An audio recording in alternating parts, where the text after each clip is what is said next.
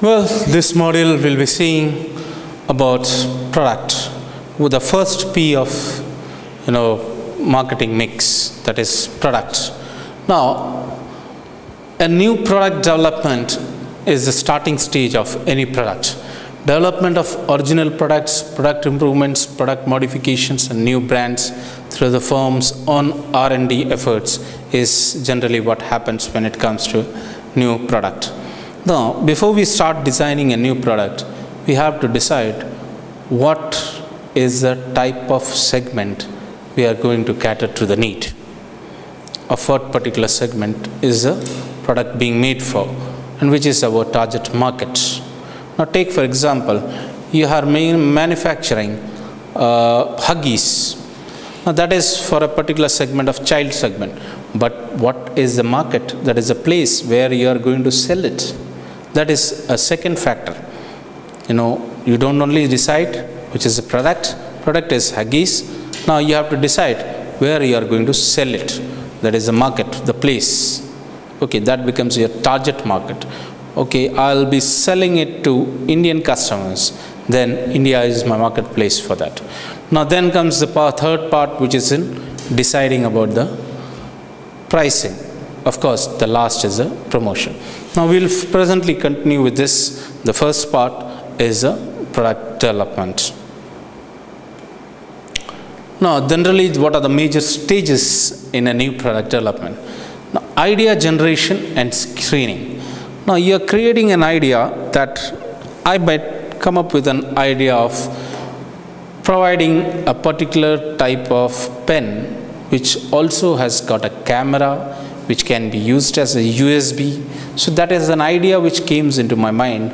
Why can't I use pen for other purposes also? It is an already existing pen, but I'm going to manufacture a new product where I'll say I'll be fitting it as a camera to that.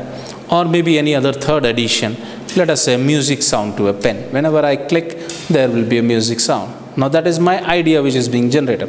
Now screening here, it is a group of panel or the research and division analysis wing sits together and puts up a brainstorming session or a focus group discussion is being kept on that. How can we go for any other benefits from this particular? Let us say my idea has been generated with regards to a pen which clicks and it gives music. Now, when after the brainstorming, we say, why don't we go for a music and a videographic cameras sort of thing along with that pen, multi-utility pen. But now that is the screening initial phase where we have decided.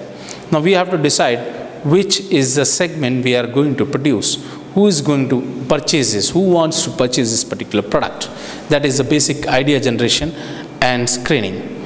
Now once we decide on the screening part, we come up with a customer, let us say premium executives working in a top level or media people that might be for spying work, they might be using that pen as an example. Now you have a concept, now you have to develop that concept and do a little bit of testing. Marketing strategies, again you have to decide what are the marketing strategies that belongs to, what will be the price, what will be the color of the product, what will be the size of the product, how you will promote it. Those are the marketing strategies. Now analysis, of course, you have to decide what will be my revenue with regards to my investment. Now product development, how I am going to develop this particular product, and lastly test marketing and commercialization.